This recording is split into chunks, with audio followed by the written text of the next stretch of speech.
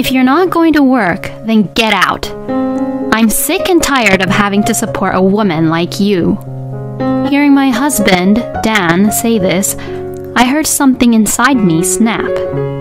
Why do I have to put up with a person like him? To a man who makes fun and looks down on people just so that he could feel superior. Actually, I don't need this kind of man in my life. My name is Louise.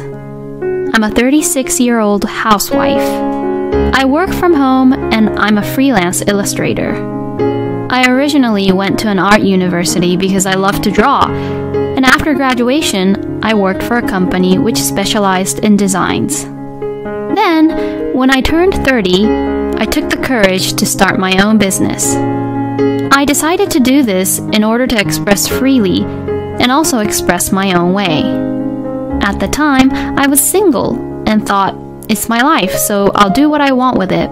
But I met my current husband, Dan, through a friend of mine, and Dan and I got along very well with each other. We decided to get married, and a year later, we were a married couple. The company where Dan worked for had branches all over the world, and he traveled around as a salesman. Because of his difficult tasks at his work, Dan wanted me to be a full-time housewife. So I temporarily stopped working as an illustrator after our marriage. It is true that Dan worked overtime and traveled a lot, and someone had to take care of the house while he was gone. Now that we have become a married couple, we have to support each other properly. That's how I felt, and I understood the situation, so I had no complaints about quitting my job. I thought that I could continue to study drawing illustrations while being a housewife, and when the time comes, I can resume being an illustrator again. I love my husband because I was able to think about this situation in a positive way, and I knew that he also loved me. We trusted each other like this and had no worries or complaints about anything. But then came a turning point to our marriage. Dan was officially assigned to a new sales office, and it was also decided that he was put in charge as the general manager for the new office. So, he got a promotion at work. This also meant that he wouldn't be transferred frequently, and we would need to settle down in the new city.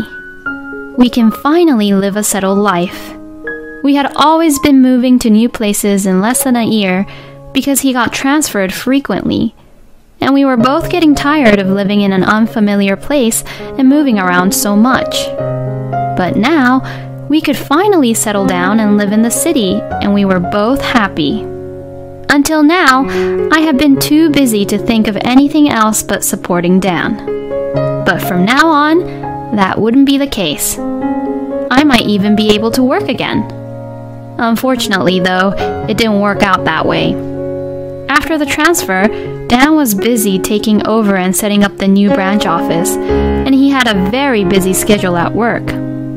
On top of that, a problem occurred. The rent fee at the new location was higher than we had expected. It wasn't impossible for us to live on Dan's salary alone, but we were barely making ends meet.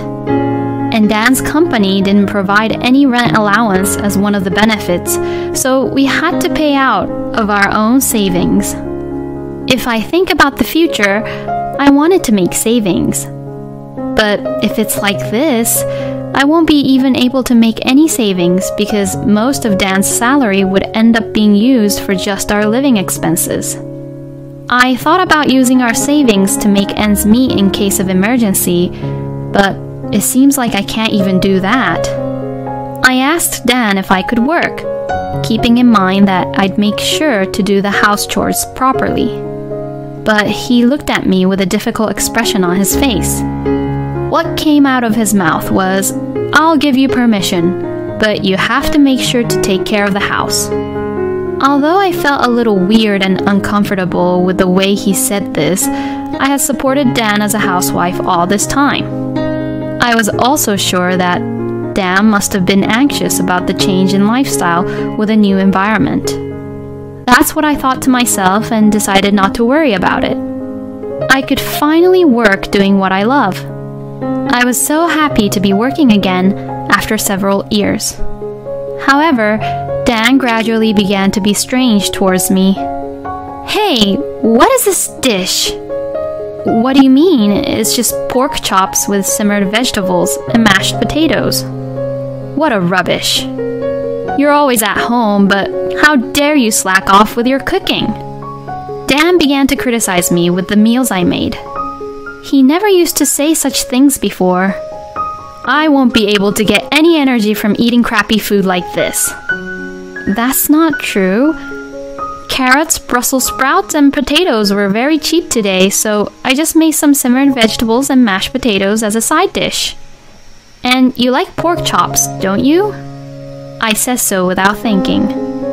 "What the hell? Are you trying to say that my salary is low?" Dan's sudden loud voice made me shrink instantly. I didn't mean it that way at all, but how could he think that way? I was just shocked at Dan's anger. "How hard do you think I've been working to provide for you? I've just been promoted, so don't do anything to irritate me like this."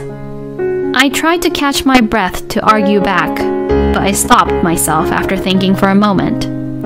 Dan is probably going through the most difficult time of his life right now. He's stressed and is pressured about being in charge at work and the responsibility of having to protect the family. "I'm sorry," I apologized. "My husband is probably just very tired." I tried to think it that way. But even after that, Dan's horrible attitude continued. "Hey, it looks like you're not cleaning the bathroom properly. You don't have the shirt ready that I'm supposed to wear today. You better brush my shoes." Dan had never been like that before we moved into the new place, so what was wrong with him? Dan is constantly yelling at me. And day by day, I began to doubt my husband. Balancing housework and my work was more difficult than I had expected. I wanted to work a lot more in between housework, but if I tried to do it perfectly to meet Dan's satisfaction, I would end up spending the whole day just doing the housework. If I tried my best to complete work to my client's requested deadline, the time I had between house chores would never be enough. Now that I've started working, I was wondering if you could do some of the house chores too. I suggested this to Dan. But Dan says this: "You're ignoring all the housework because you're doing your stupid job.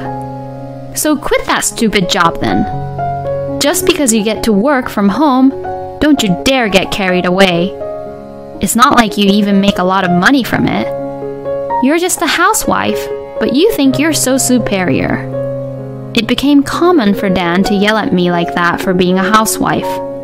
According to Dan, I'm a full-time housewife, even if I'm always at home working. What a selfish way of thinking. I couldn't understand him anymore. It's true that I don't make much money, but that's because Dan keeps getting in the way, and that's why I couldn't get more work done. I was so fed up with him, so I started to do the bare minimum of housework for Dan so that I could have more time for my own work. Then, my husband became even more grumpy than before. The gap between Dan and I grew deeper and deeper. Then one day, while I was cleaning our room, I found his payslip.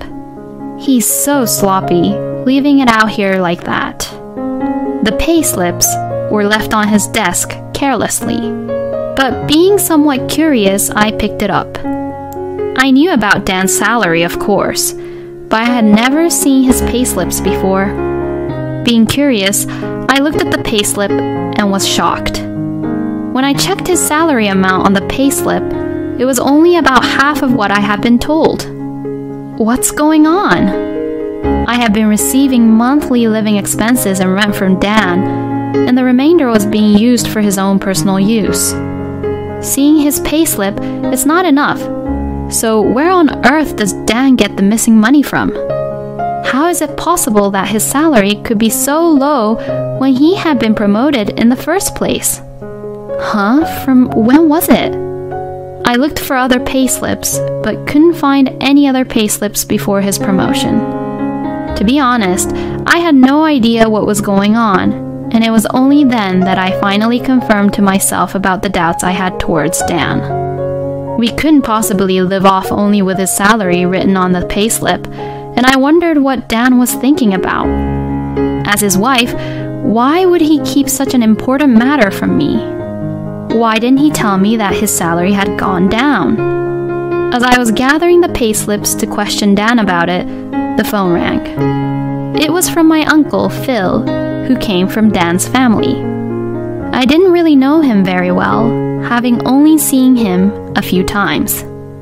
"Oh, Phil, it's been a while. What's wrong?" "Yes, it's been a while. Actually, I hate to tell you this, but I'm lending some money to Dan.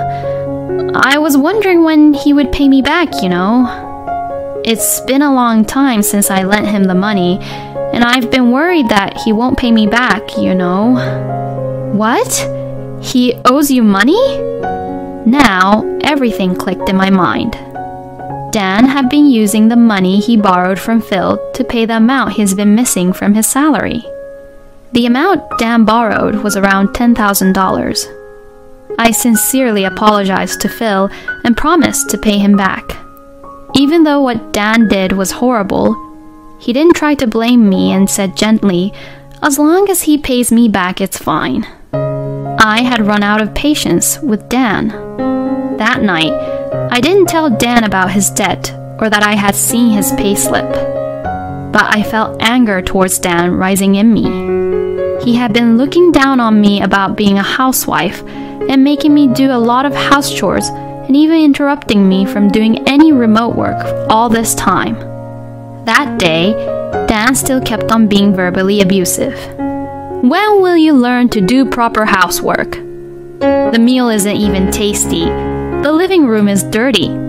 What the hell have you been doing at home? Were you working at your crappy job again? It's really easy being a housewife, isn't it? Don't you realize that what you're saying is contradictory? I'm cooking and cleaning as much as you, aren't I? If you're not happy, then you do it. You've been coming home on time lately, so you can do it, can't you?" When I argued back, Dan slammed the desk. "Since when did you become so bossy? Don't you dare get carried away like this. Who do you think even provides for you anyway?" I argued back. "What's so bossy about it? I'm doing my part. So what about you?" I glared at Dan as I argued back. I don't have to put up with a person like him anymore. I don't care what he says. I don't care what happens anymore. With that thought in mind, I argued. But Dan doesn't try to back down. "You don't even take care of the house properly, and all you do at home is pretend to work. Why don't you start by earning some proper money?" I thought that should have been my line, but I kept my mouth shut. I should have never married you. You're eating up all my money here. You're always saying we don't have money, so why don't you earn it? If you won't work, then get out. I'm sick and tired of having to support a woman like you." My husband looks at me satisfied, as if he had won the fight. The look of superiority on his face gave me the chills. He must have thought I would apologize to him then. But then I said this. "Fine, I understand. I'll leave." As if I had been waiting for him to say that, I took my luggage I had already packed and prepared to leave the house. You can't do anything on your own anyway. What makes you think that?" I looked at Dan coldly. "And by the way, I'll leave this here too. I've already filled out my section." I slammed the divorce papers I had gotten from the city office during the day onto the table. I guess he didn't expect me to leave with the divorce papers behind. My husband was speechless and looked shocked. "Well, that's that. So fill them out and submit them ASAP, okay?" After saying this, I left the house and headed for my parents' house. I had already told my parents about this, and they welcomed me with open arms. The fact that Dan's attitude suddenly changed.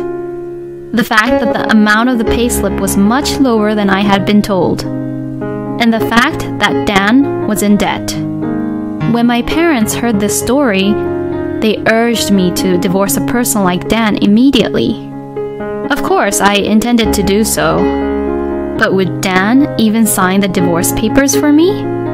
My father told me that if Dan won't agree with the divorce, he would refer me to a lawyer. I thanked him for his reassuring words and hoped for a divorce settlement as soon as possible. And about a week after I left home, Dan came over to visit me at my parents' house. "Did you sign the divorce papers?" "I'm sorry, I'm only asking if you signed them or not. Please, don't divorce me," Dan pleaded at the front door. I was a little perplexed by the complete change in his attitude, which I didn't really expect coming from an arrogant person. My parents looked at Dan suspiciously, but I decided that we should talk about it anyway, so I brought him into the house. Actually, I wasn't even promoted at work. Dan's promotion was a complete lie. In fact, he was transferred to a branch office because of demotion, which was why his salary got low. It seems that Dan had always been the type of person who couldn't do his job very well. I had noticed that he was somewhat inept at his work, but I had never imagined that he would be transferred to a new position because of a demotion.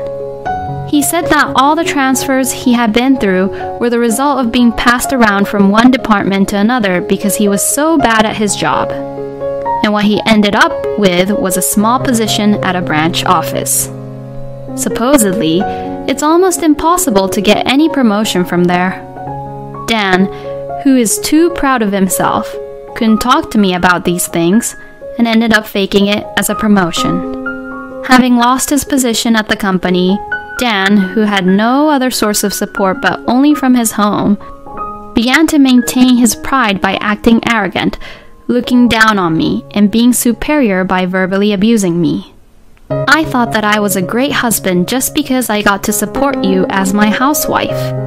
Dan was disturbing my work and making fun of me in order to maintain his pride. I understand everything now that you're gone. You were making a lot of money, huh? Just before I left a copy of my own bank book in Dan's room intentionally. The monthly deposit was less than Dan's salary, but still enough to help us make ends meet. I finally realized that I need you.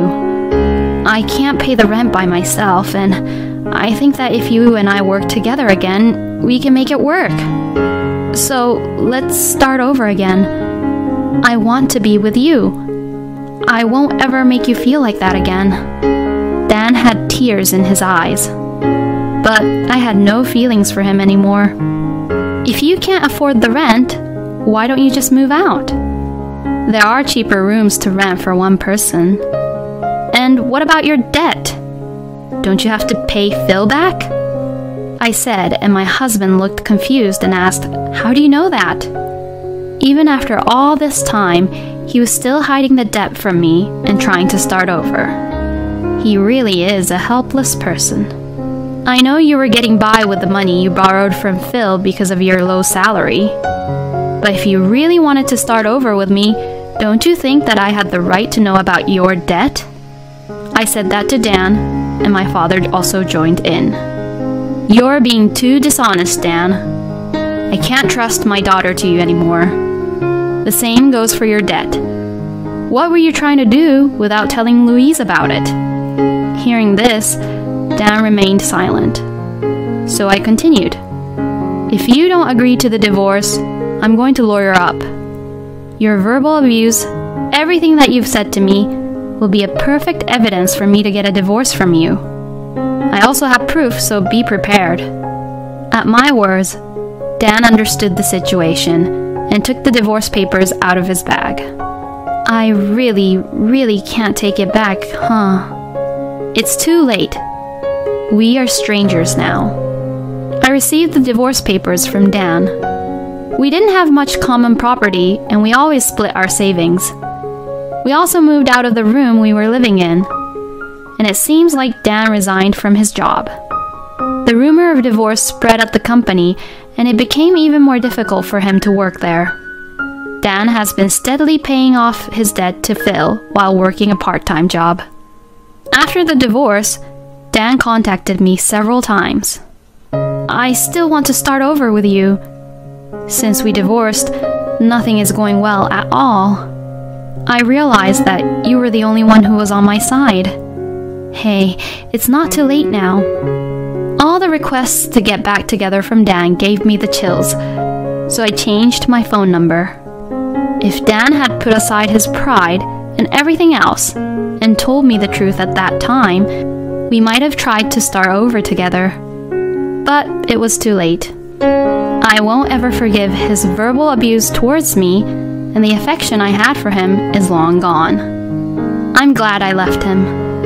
After that, I resumed my work as an illustrator. I'm very busy, but I'm enjoying every day. Now that I'm finally free, I have a bright future ahead of me. My work is like my lover now. I never thought that the courage and decision I made at that time would change my life so drastically. You only live once. It's much better to live each day happily without any regrets. I thought to myself this as I took my eyes off of the monitor screen I was working on and looked out the window.